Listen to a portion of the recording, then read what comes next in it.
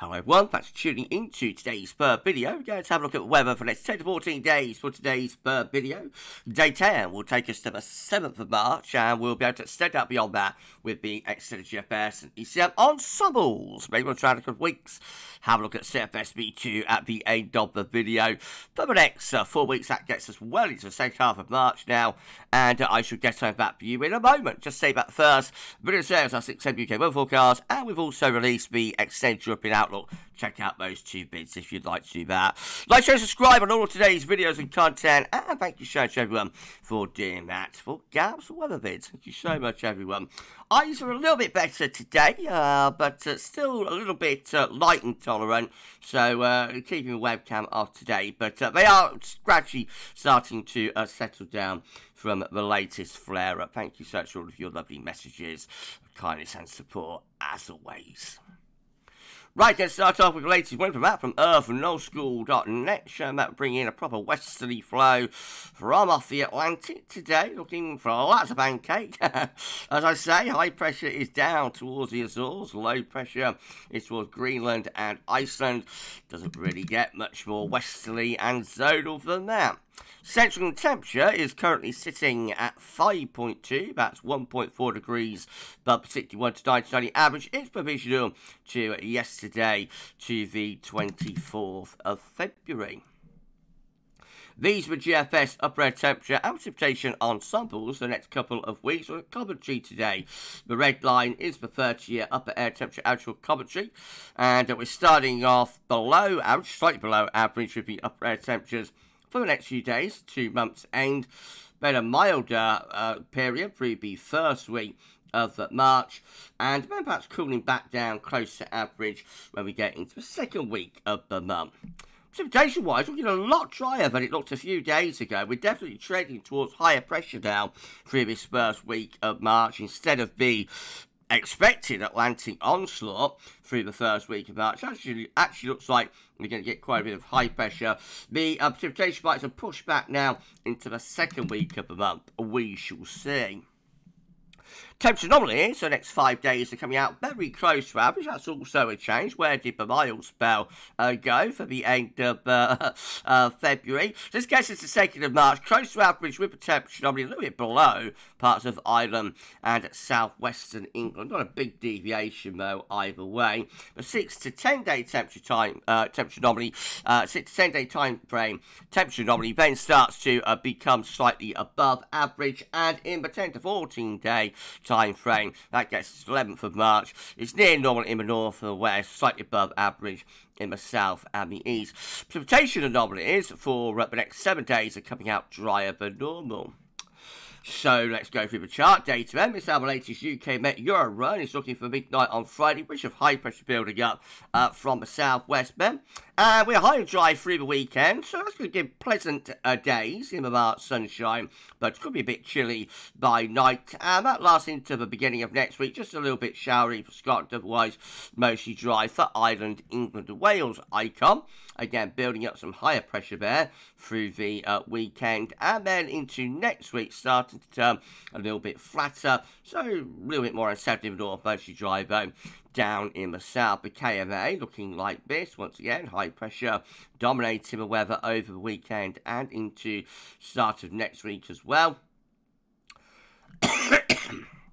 Excuse me, gradually turns more unsettled from about day 10 onwards, but before then, lots of high pressure with the KMA. That's on the 9th of March, pretty zonal, high pressure south and low pressure is to the north there. The GFS midnight run, again, showing that high pressure building up from the southwest, bringing a lot of dry weather through the course of next week. Especially in the south, a little bit more unsettled up in the north. But high pressure really sticking around from beginning to end, to be honest. And eventually, high pressure starts trying to move towards Scandinavia again by the 13th of March. And a bit of a hint of an easterly. I think we shall leave that alone.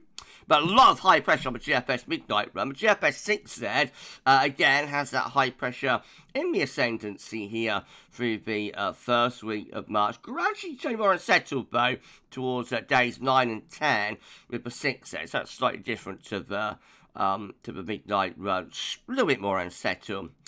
And eventually a bit cooler as well, with winds going into the northwest. I think the models are performing absolutely abysmally up there. I'm not sure what reason that is. It could be down to the expected sudden stratospheric warming event, or the possible sudden stratospheric warming event that we're expecting through the first week and into the second week of March. That might be having an impact on the model output. Could be, or could be something else, who knows. Well, if you enjoyed the video anyway, please can you like, share, and subscribe. Thanks so much everyone for doing that. Why not drop a comment and let us know think about this and all of our videos and content. Don't forget to tell your friends about GavsWeatherVids. If you haven't subscribed to, show everyone for doing that. About 38, 37 subscribers will get us to 19.6k, so if you could give us a sub, that'd be absolutely awesome. Thanks so much everyone.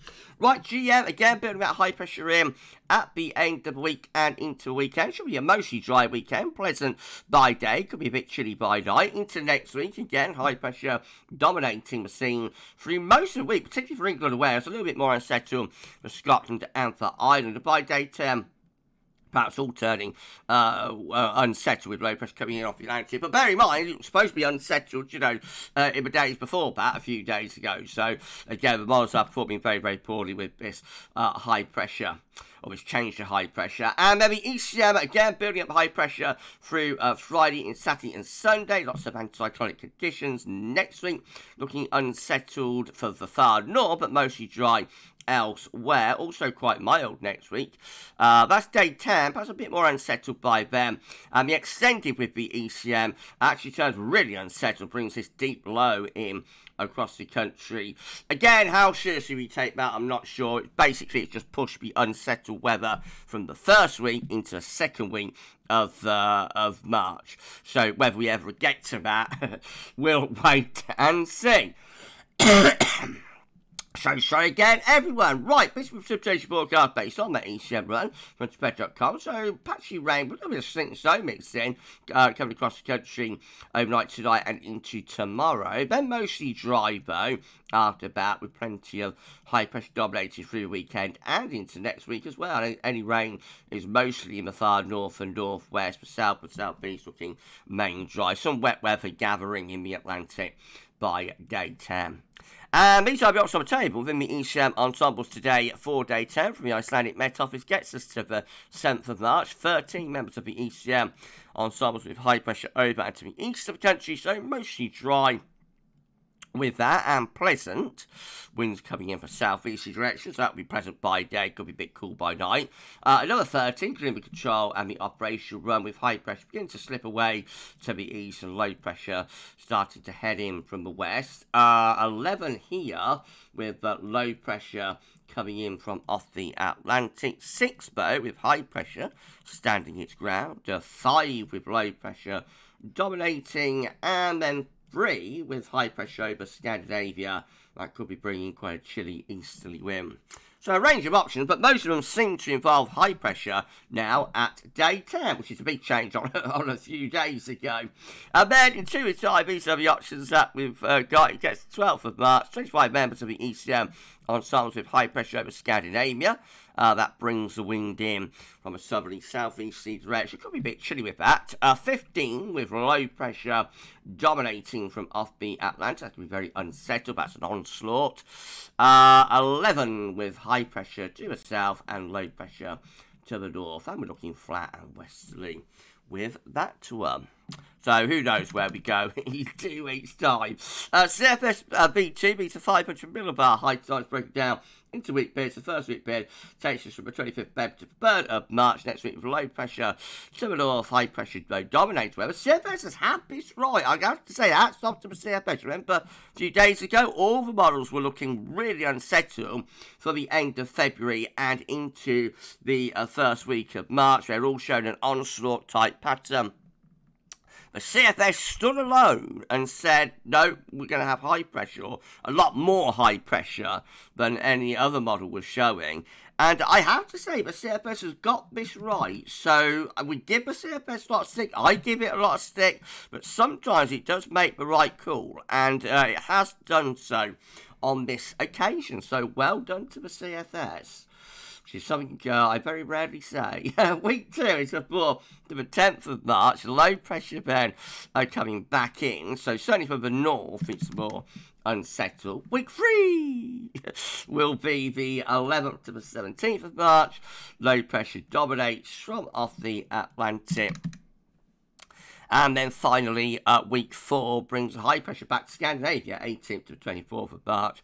High pressure over Scandinavia, that could be starting to turn the wind back into an easterly again. And then we'll just finish off with the strat. So this is how the latest GFS 6 look in terms of stratospheric developments at 10 HPA. Blue colours are cold temperatures at 10 HPA in the stratosphere over the Arctic over North Pole, stratospheric polar vortex, essentially. Now, as we run through next few days, here comes that expected warming, gathering pace over Russia. By the 5th of March, we've got some dramatic warming going on over Siberia there, and into the extended range that starts to intensify and push into the North Pole as well. So that's the 7th to the 8th of March. It looks like we've got a technical SSW going on there. I reckon that would be enough to high enough temperature to lift the I reckon that's a high enough temperature to reverse the wind, to 10 HPA, 60 degrees north, and therefore be a technical sudden stratospheric warming event. Displacement of the stratospheric polar vortex down into the North Atlantic and Northern Europe. Not killing blow to it, though. Not on this particular GFS run, anyway. Now, that's how it looks as we get to the end, 13th of March. So, big warming is taking place over the pole itself in the stratosphere, with stratospheric polar vortex displacing to Northern Europe by that point. Whether we get any further warming and, you know, a final killing blow to the stratospheric polar vortex remains to be seen.